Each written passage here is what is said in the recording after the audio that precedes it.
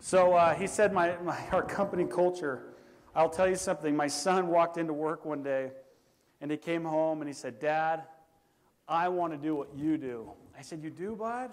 And it was like a proud fatherly moment. I'm like, "That is awesome. You do?" And I said, "Why?" And he said, "Because all you guys do is play at work all day. I love the fact that you guys have scooters and the Nerf guns there." I'm like, No, buddy, we do like computer stuff there." And he's like, "No, you guys just play and then you have free food." I thought that was awesome. I'm like, "Dude, you're 8 years old, aren't you? You don't get it. But you know what? I'll just make you think that's what work is." So now, it was a little like Disneyland at times. The culture was. Sometimes I felt like it was too much like recess. And I had to tell our employees, our team members, I'm like, "Guys, recess is over. Let's get back to work. We got work to do," because it was fun. And that's what happens. And when you build a culture, it is a lot of fun. But I don't want to talk about a lot. I hate talking about me. That's why these entrepreneur lecture series are actually very difficult for me. Because they say, "Come in and talk about your successes. Come in and talk about you." And you know what? I kind of have a hard time with it. I have a difficulty with it. So we're going to talk a little bit about us. We're going to talk about life. We're going to talk about some things that, yes, maybe I was part of, and maybe I participated in. Not maybe, I did participate in. But I want to talk about some things that I've learned. And with the learnings, I hope that you guys can walk out of this class today and say, "Wow, I actually learned something at school. Go figure.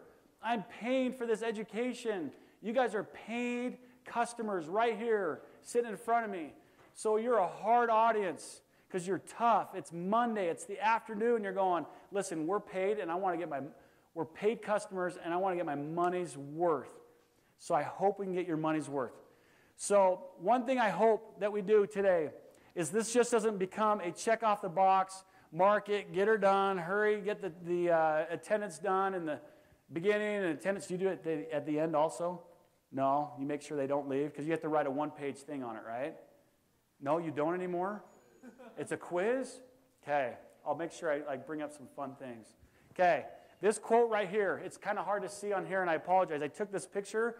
My brother made this sign for me because I love this quote. It's Winston Churchill. He says, "You make a living by what we get. We make a life by what we give." We make a living by what we get. We make a life by what we give. Okay, pretty self-explanatory. What am I saying? What am I thinking there? Winston Churchill. What is he saying? Help me. Teach me. What is he saying? Yeah. Life isn't really all about giving, about what you earn, as much as what you give back to others in your life. But isn't this society all about me? Isn't it a whiffum society? What's in it for me society? Is it not? What's in it for me? This is about me. What am I going to get? When you go in to work for an employer, what are you saying? What's one of the first things you're wondering? Well, how much are you going to pay me? Show me the money. How much are you going to pay me? That's what you're wondering, are you not? Yeah, that's what I wonder a lot, too. We wonder that. It's normal. It's a natural human tendency to feel that way, to act that way. But like Winston Churchill says, we make a life. Life is much more than what we get. Life is about what we give. Now, the napkin. Sorry, skip forward.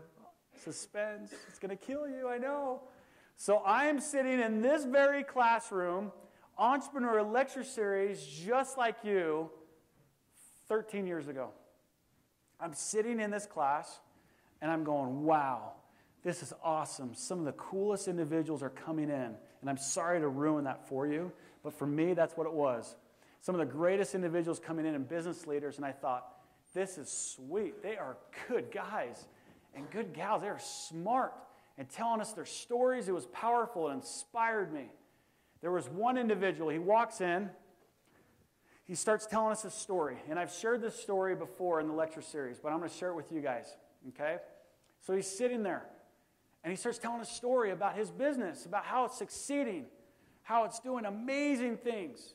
It's ramping up. He's growing rapidly. There's a guy that comes into town that wants to buy his business. He comes into town. I'll never forget this story. And they're at a restaurant, and they're talking about the business. They're sitting there talking about it. talking about it. And he goes, I want to buy your business. And he said, okay. Slides him a napkin and he goes, name the price. So the guy that wants to buy the business gets his pen out, writes it, slides the napkin back, guy unfolds it. Okay, let's do it. $100 million. He wrote on the napkin. $100 million. And I'm sitting in the seat 13 years ago and I'm going, holy cow, that's going to be me. That's going to be me.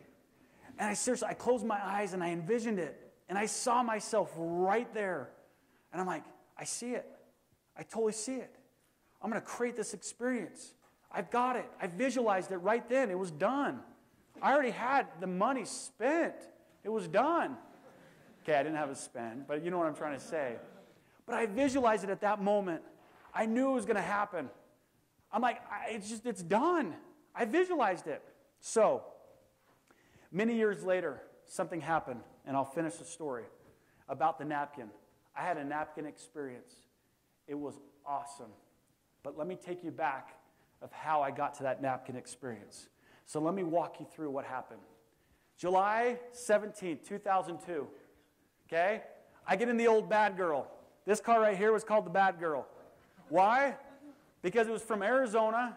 It was my 1978 GMC 454 Suburban. Every gas station I saw, I had to fill up with gas. That thing was a killer. And I had 2 kids, and we had that car and a little Honda Accord, and I was starting my business. Every time you drove in the Bad Girl, you smelled like gasoline. So I kind of started using the excuse, honey, sorry, I can't take the Bad Girl today. I have to take the Honda. I'm meeting with this guy. Okay, I can do it. So what does she do? She has to bundle up our 2 kids. I mean, it is like fur coat season, and you can see her breath in the car because there's no heater. The heater wasn't working. And in the summer, the AC didn't work. Anyhow, that's another story. But I love the Bad Girl. I left a company with a partner. We had a company that we had about 110 sales reps. And we were doing stuff door to door, and the business imploded. We went out of business. So with my partner, we folded the business, and I said, let me take half the furniture, and you take half the furniture, and we call it good. And we'll move on. You got your job. I'm going to go start a business. What are you going to start? And I said, I don't know. I got to figure it out. So I loaded up the Bad Girl. I had $2,000 to my name. And I said, honey, I know we're building a house right now. I thought this last business was going to succeed, and it didn't. But I need to take this money because I need to start this new business. So I loaded up this Suburban, and I put in a bunch of IKEA desks that I had. I had three desks and a couple chairs and this little sofa chair. And I packed it in there, and I went up to Thanksgiving Point and saw an office. And I said, I want to sign a lease. And he said, great. You got to sign a 2-year lease. I'm like, a 2-year lease? Are you kidding me? And I didn't want to tell him this, but in my mind, I'm like, I got $2,000. I can't commit to 2 years. You're crazy. And I said, you know what? I don't do that kind of stuff. I'll sign a month-to-month lease. And he said, you can sign a 6-month lease because you're not going to last more than 6 months. Dude, I don't know about you, but anytime anyone talks that kind of trash to me, I say, bring it on. Dude, I will show you, Mr. Principal. And he looked like a principal there at the office. Like I felt like I needed a bathroom hall pass every time I saw him. Like, whoa, hey, just got to go to the bathroom, every time I was in my office. I wanted to prove to him that I could actually succeed. So I signed the lease. I have one client. It's Ancestry.com. Anyone have heard of Ancestry.com before? Yeah. Anyone heard of MyFamily.com before? Okay, same company, right? Ancestry.com. They came to us, my company before, right before I left, and they said, we want leads. And I said, great. I said, we can do leads. And I said, but we want a $10,000 prepayment. They said, we don't prepay. And I said, well, we don't do leads for you. We won't find people potentially interested in your product unless you prepay us. And in my mind, I'm like thinking, I have no idea how to do leads. And I don't know why I'm asking for a prepayment, but it just kind of seems natural. I'm going to ask for a prepayment. So after a couple months, they finally prepaid me $10,000. I go to my partner, this is my last company, right, before we folded it, and I said, Ben, they prepaid us. He said, great, how are we going to do it? And I said, I don't know. But I got a group up in Salt Lake that can do it for us. So we go up to the guys in Salt Lake, and in 2.5 months, these guys generated 6 free trials, meaning they generated 6 leads for Ancestry. So I want you guys to do the math real fast with me here. You've heard this story before, right? I want you to do the math. 6 times $15. They were paying us $15. How much money did we make? $90. We paid these guys $12 up in Salt Lake. How much did we net? $18. We were biggie sizing our meals that night. We had $18 to spend. But we still had $9,910 to pay back to them. They give us a call and they said, we want our $9,910 back. I hang up the phone, I go to my partner, they want their money back. And he goes, we got to give it back. And I said, Ben, we don't have it. We got to figure this out. I said, you go focus on the sales team. I'm going to focus on figuring out this online marketing. I got to drive traffic to Ancestry.com. I got to figure this out. So I locked myself in my office, and for 6 months, I started generating free trials. Meaning, I was driving traffic to Ancestry.com's site. Does that make sense? And they would pay me to find people who wanted to sign up for their free 14-day trial service. So, within 6 months, we became their number 2 acquisition leader. We were acquiring more free trials for Ancestry. Meaning we were bigger than any other affiliate, any other group out there besides one group out of California, and they were paying us for it.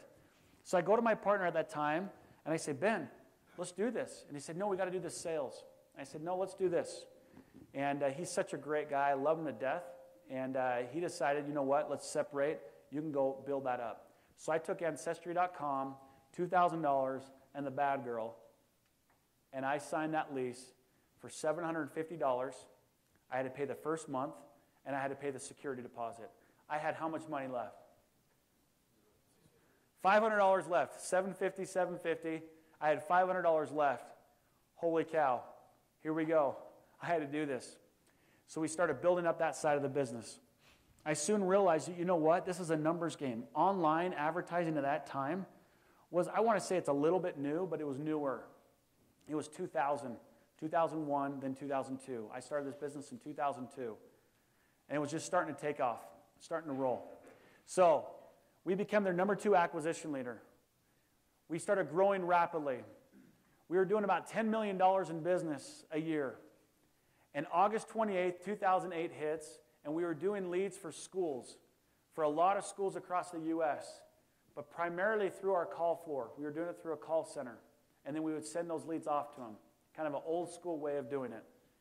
Okay, I'm talking about me. I'm sorry, I'm talking about the story, though. I'm trying to give you a perspective of the story because I want to get back to the napkin experience, which was awesome. And that's going to be you right here, sitting here. I want you to visualize it. August 28th, 2008. Someone read this quote out loud for me, will you? Leonardo da Vinci. Who wants to read it for me? Got it, right there in the middle. It had long since come to my attention that people of accomplishment rarely sat back and let things happen to them. They went out and happened to things. They happened to things. They made things happen. Instead of just sitting back and letting things happen to them, they were proactive and they let things happen, or they made things happen and not let things happen to them. Now, August 28th, our largest client calls us up and they cancel our contract. 35% of our business. $3.5 million of business. They say, we don't want your leads anymore. You can't do it that way. In fact, because you're using your call center, you cannot talk to our prospective students any longer. So we cancel it. I'll never forget that day. It was a defining moment in our business. Does anyone remember what happened in 2008, especially August, September, October of 2008? What happened? The crash. Big crash. What kind of crash? Like a car crash? What's that? Housing market, financial market, everything, right? Everyone started cutting back. I had preserved a certain amount of money in the bank. Thank goodness. Employees and team members at the time weren't understanding, why aren't you paying us out more bonuses? I had to retain money, make sure we had a treasure chest of reserves to make sure that we could survive in a moment of tragedy. And guess what? That moment happened right here. And so for you students that are in my class before, I apologize. You've heard this story before. But let me just share it. I come in the office and I said, you guys, to the team, this will define who we are. This is where we're going to grow. This is where we're going to change our business. It was tough because we spent $2 million on really building the business out, and we started building technologies. We started buying domain names up. I bought over 7,000 domains.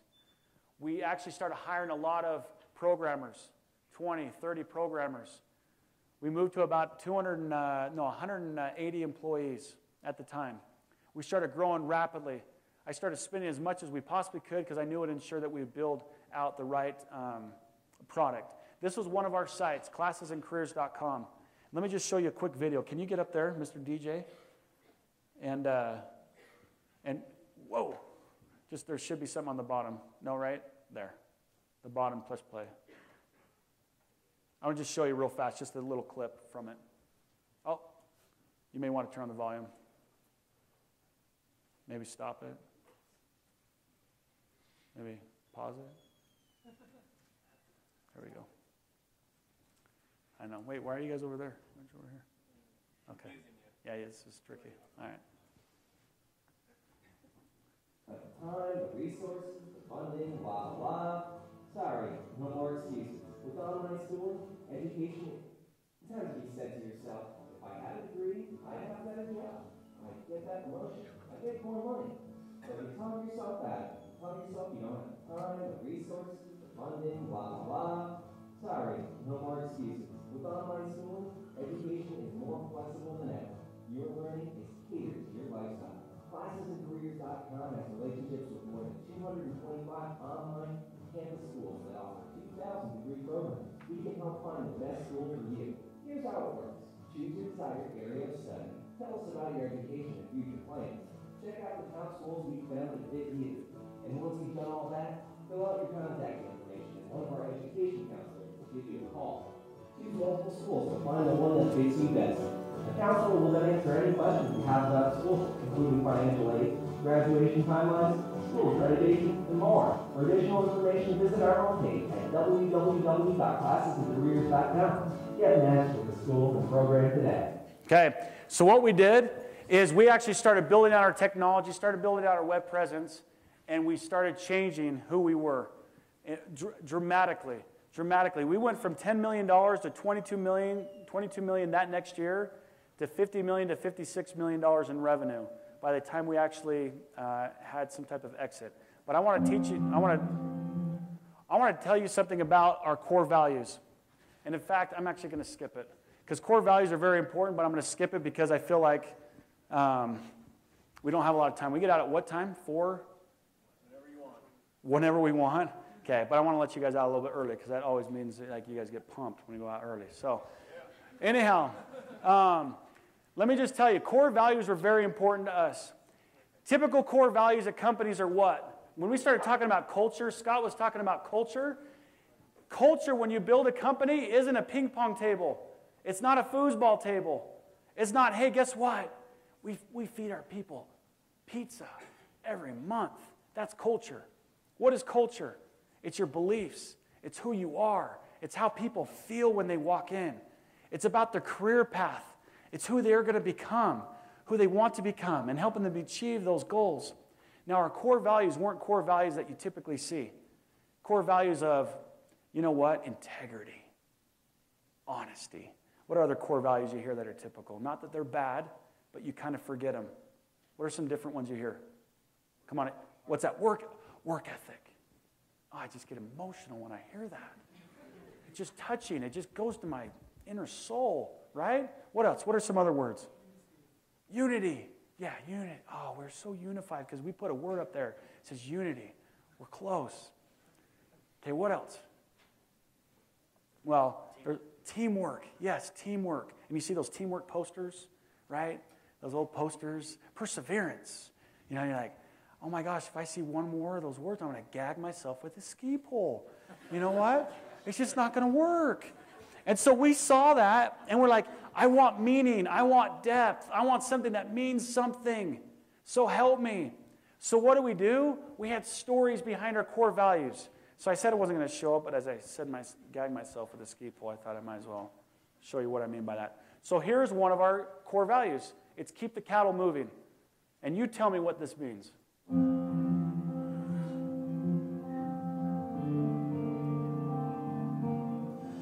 my early years as a child and later as a young man, I spent every summer on our 50,000-acre cattle ranch in northeast Arizona. My father was a cattle rancher, and even today, being around cattle brings back some pretty incredible memories of being a guardian and steward of both the animals and the land that we owned. Every spring, my father would buy yearling steers, and we'd go around the country and he'd buy them, and then during the entire summer, we would herd and maintain those cattle, and hopefully have them gain several hundred pounds during the summer and early fall.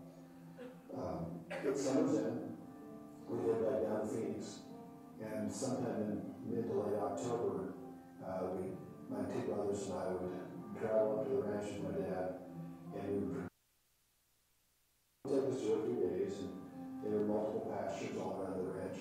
So we gathered cattle, and on the night before they were to be weighed and sold, we transferred them to a pasture we called our shipping pasture, which was near the house, but it was kind of much smaller than the other pastures, and it had no water in it. It intentionally had no water because the day that you sold the cattle, they were to be weighed without or having had a drink. So early that morning, we get up early, we heard them go to the house. We did them slowly because one, we didn't want them to run or go too fast, so they would lose weight. But number 2, they couldn't have water, which would cause them to gain artificial weight. That morning, I can recall coming up to a spot where there had been a recent storm, and there was actually a little water bowl forming. There was a small lake there. And I remember riding over to my dad and saying, "Hey, Dad, we can just go real slowly by this water bowl. The cattle can get a little drink." Never heard my dad's response. He said, "Son, that's not the way it's done. These cattle are going to be dry. Keep the cattle moving."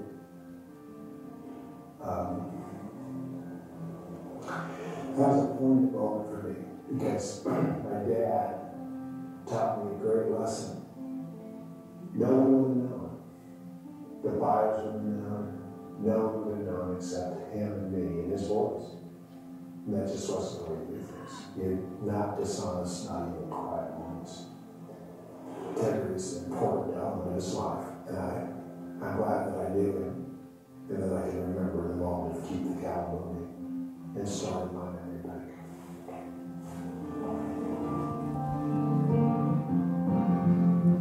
Okay, so when you see that, what goes through your mind? What goes through your mind? Give me some thoughts. Yeah. Some of those words that we talked about earlier, but it's in a more meaningful. Some of those words integrity, honesty. What other thoughts? Anything else? Yeah, so there's meaning there, right?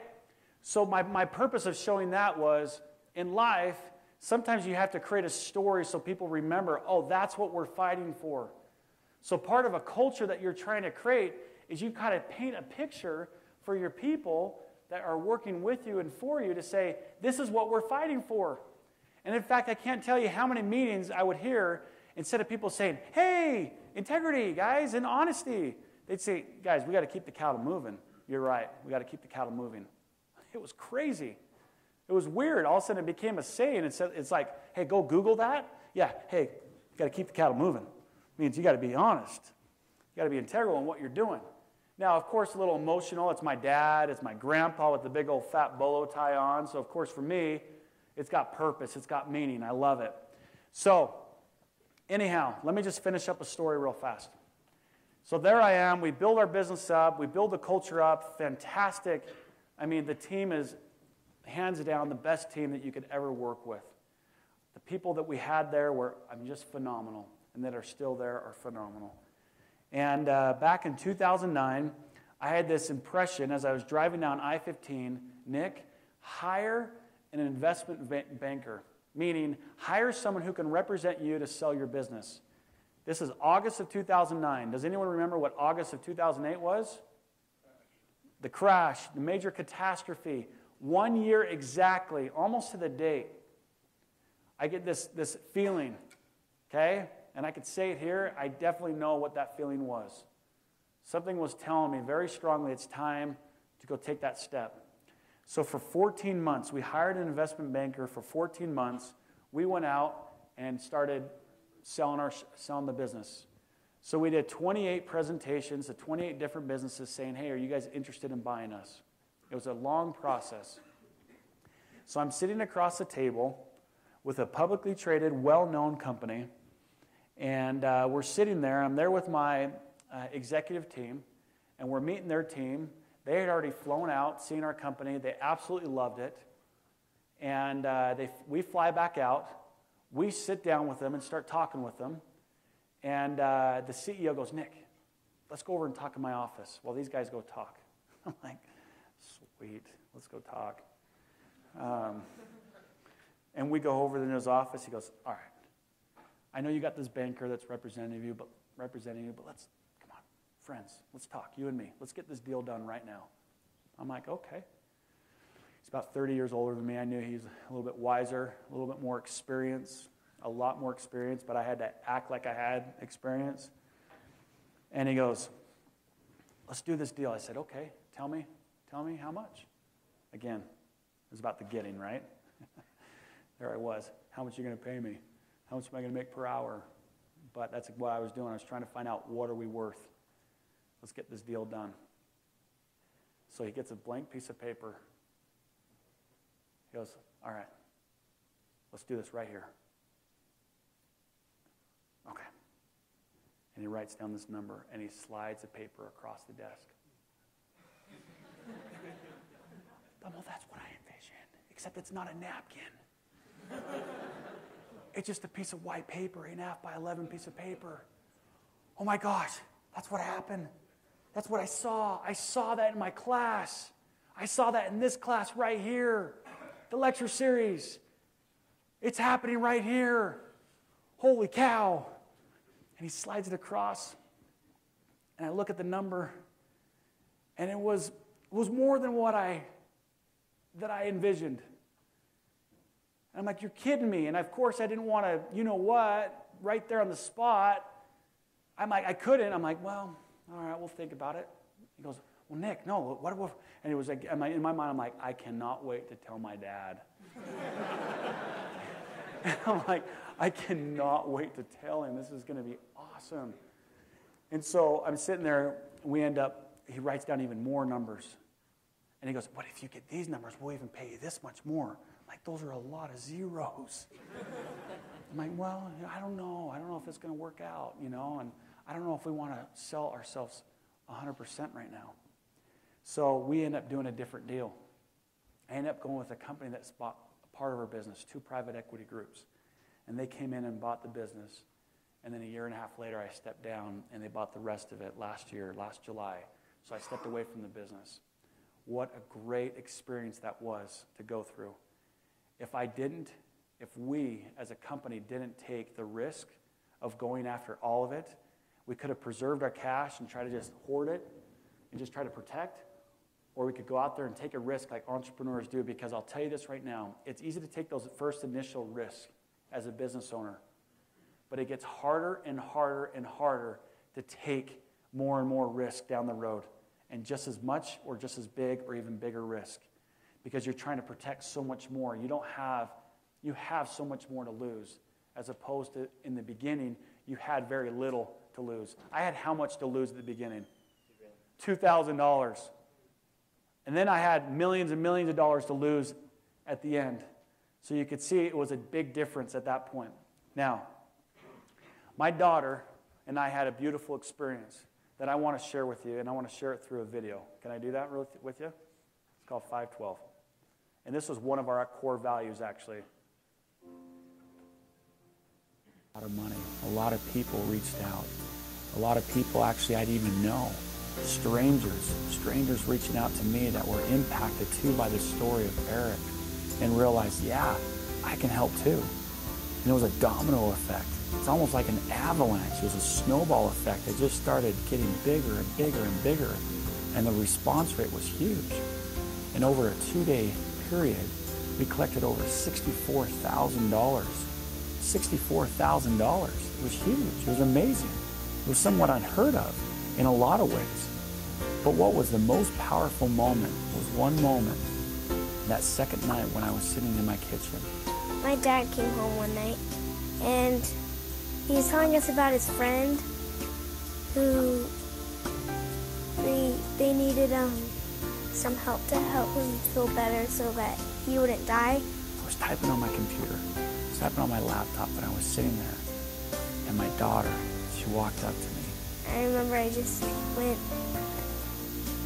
went into my room and got my money and gave it to him. She said, Dad. She had something in her hand, and she said, Dad, will this help your friend? Will this help him? I knew he needed it more than I did because, I wasn't dying. And I noticed it was some type of dollar bill and some change. It was $5.12. And she said, Dad, it's everything I have. I just thought,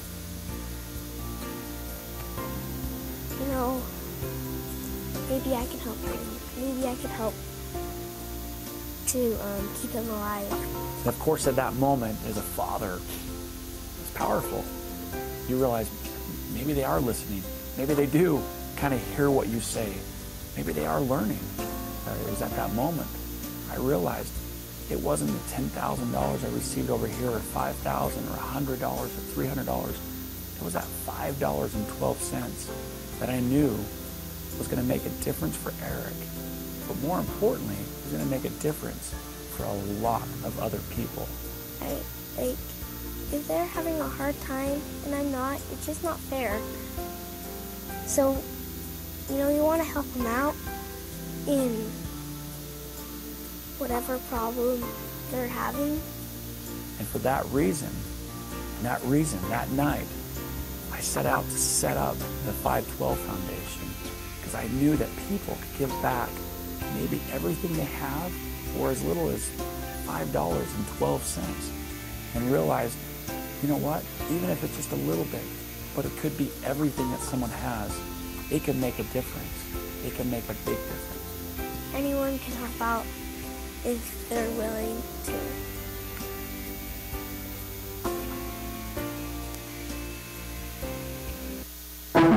That is my daughter, and she is awesome. She is the absolute best. She is an angel. She was 6 years old, and you can imagine a little 6-year-old. And I mean, it's everything she has, and she hands over $5.12. That's why, as a father, it was so emotional for me when I did receive it. And it was such a big moment in my life. And so after, in the last year and a half, and over the last actually 2.5 years approximately, we've been doing some pretty neat things, but really just trying to be stewards over what we've been blessed with.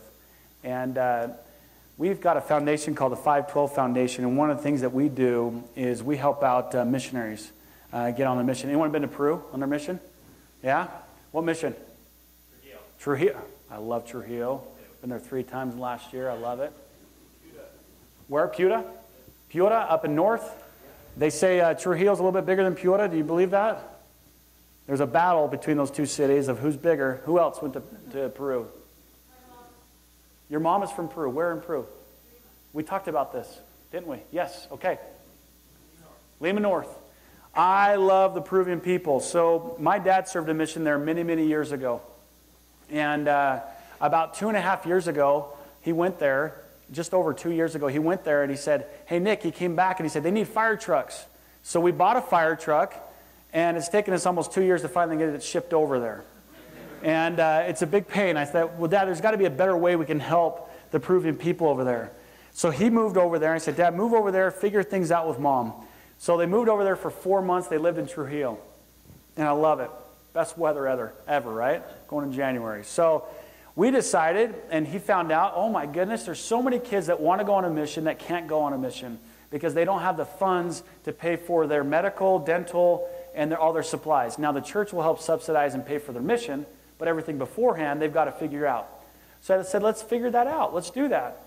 So the first year, we helped out about 400 missionaries. This year, we're on track to help out just over 2,000 missionaries in Peru. About 80% of these kids that are going out and serving now would not have served.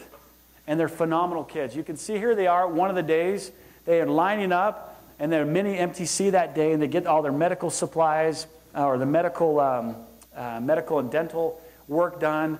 They get a lot of their supplies if they need it. We have our own shoes being made there, our own shirts, our own ties. It's kind of a cool little thing. It says Cinco Doce, Cinco or 512 on the back, and it's kind of a fun little thing that we do there. And it's been a fun experience, except I don't know Spanish. I know Romanian, so I'm trying to understand. So if you want to help teach me, I would love it. And I had a tutor. It just didn't last very long. Anyhow, but I will show you this. Here's a kid getting a shot. He's going, really? Do I have to do this? We've got a couple minutes. I'm going to show a quick video. It says it's 11 minutes, but I'll just tell you, I'm just going to show you the first minute so you can get a feeling of it.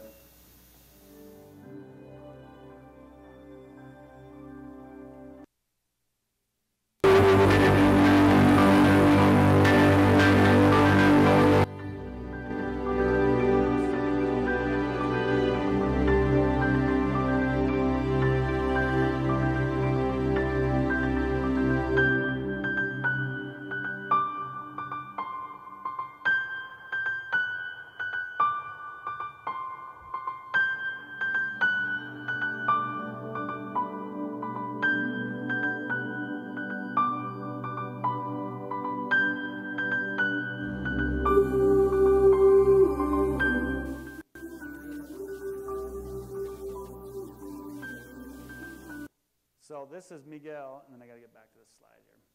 So that's Miguel. He's our director out there. You recognize those people in Piura? You recognize them? Yeah. So anyway, that's taped up in Piura. But you'll see here, right here, we've got 107 missionaries at one little conference. Future missionaries going out, serving the Lord. It's powerful. It's awesome.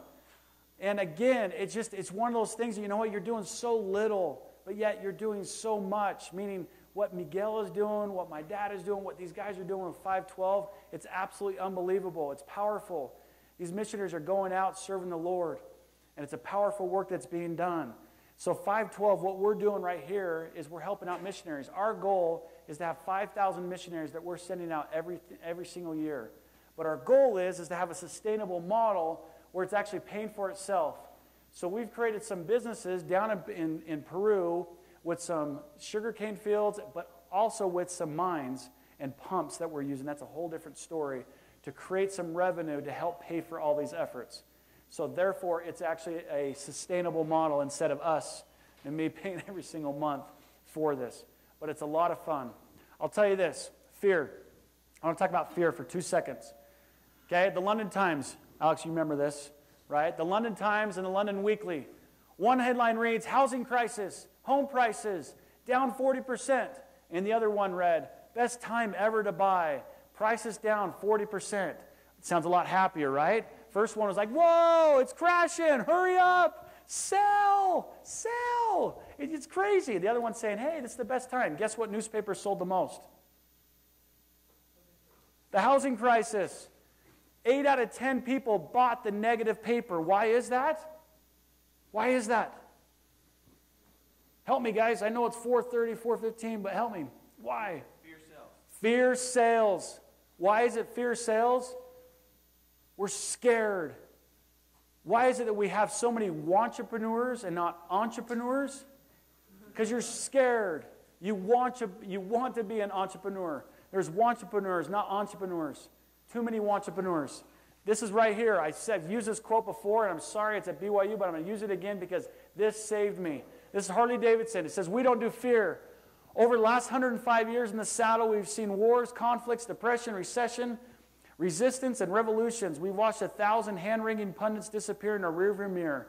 But every time, this country has come out stronger than before because chrome and asphalt put distance between you and whatever the world can throw at you. Freedom and win outlast hard times, and the rumble of an engine drowns out all the spin of the evening news. 5 years have proved one thing, It's that fear stinks.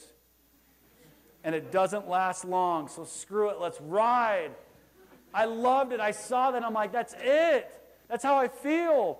Fear stops you from doing so much. Fear will stop you from doing so many things. Don't let fear stop you. I talked to my son last night about fear. I said, Drew, who is the author of fear? You know who the author of fear is. You know who the author of fear is. I'm not even going to give him credit, but it is. He is the author of fear. The Lord and Savior and our Master does not want us to be fearful. He wants us to feel excited. He wants us to actually feel safe. But you know what? Starting your own business is fearful. It is scary, but it is possible.